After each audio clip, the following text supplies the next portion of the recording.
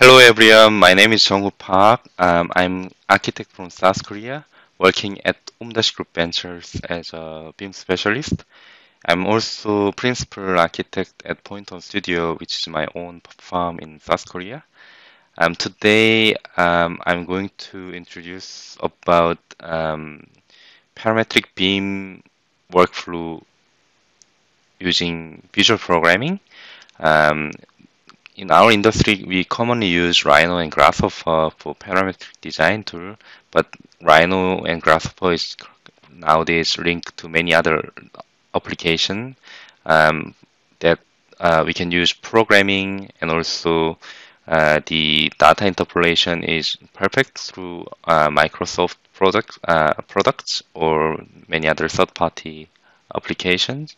So using visual programming, we can document 2D graphic documentation as far as rendering, and also we can use it for game engine.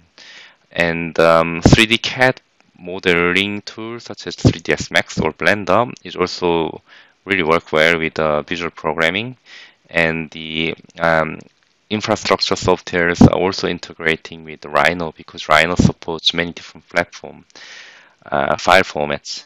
And the BIM authoring software, commonly known Revit or ArchiCAD, is also linked to Grasshopper.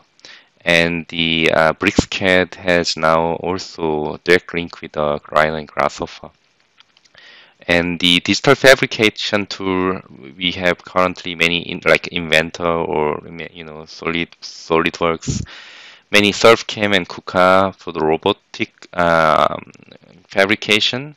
They all has own plugin for Grasshopper, so the data flow is seamless between them. And also BIM coordination tools such as Navisource or Solibri or Tekra, they all support IFC file, and the Rhino can also export IFC model with some third-party applications. And the for facility management software in our organization, we are developing Prometric on the NeoTwin department. We also use Grasshopper for different simulation. In many cases, energy simulation is using Rhino and Grasshopper. And also cloud coordination tools such as ShapeDriver or Sketchfab. They all we can the Grasshopper export function can support different file format, and we also can visualize data. In our organization, the contact currently rapidly developing with the parametric design tool. Here is a site context analysis using Autodesk, one of the Autodesk product called Dynamo, and the reached structural data can be visualized in Power BI, such as Power BI, and the data is collected from the visual programming tool. And also for the feasibility study, to optimize usage of the room or requirements from the developers, we can also optimize the usage.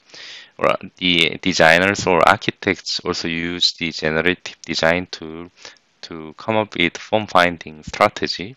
In this case, it's a lot of different parameters are linked to the model, and the parameters are generating the form. Or we can also use for daylight simulation, so we can get more accurate result.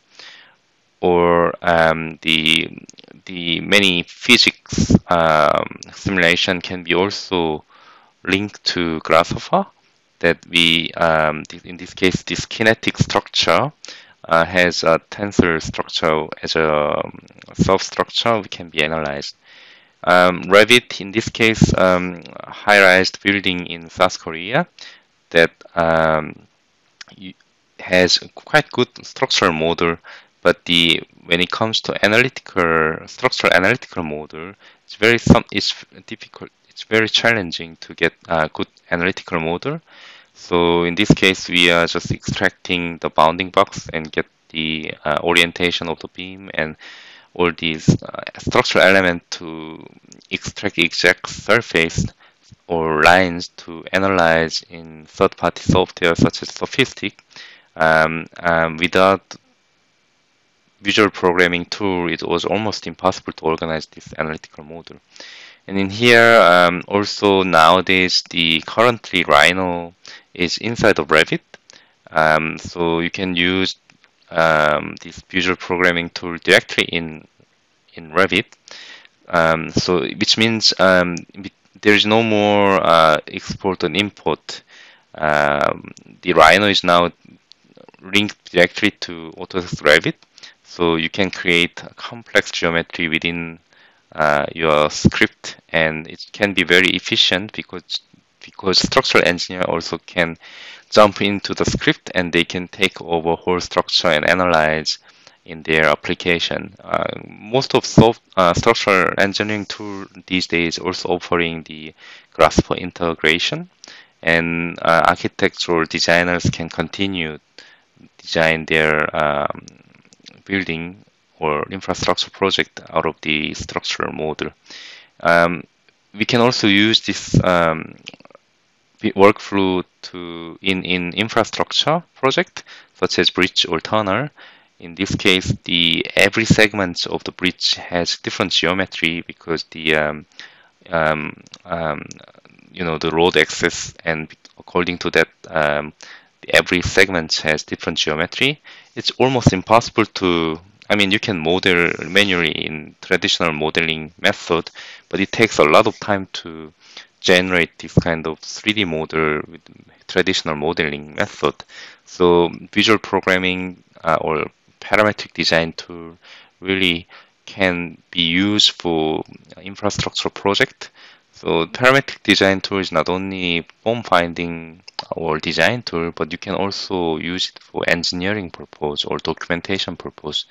I found in this case is more powerful at some point because you can really um, mining or leveraging your data in later use. So there are a lot to talk about this workflow. For now, I'll close my topics, but if you have more questions, please feel free to contact me. I'm working at Umdash Group Ventures as a BIM specialist, and also I have my own YouTube channel there that you can also informally can contact me personally to ask more questions. Thanks very much for the opportunity to present these research and work that I've been working on.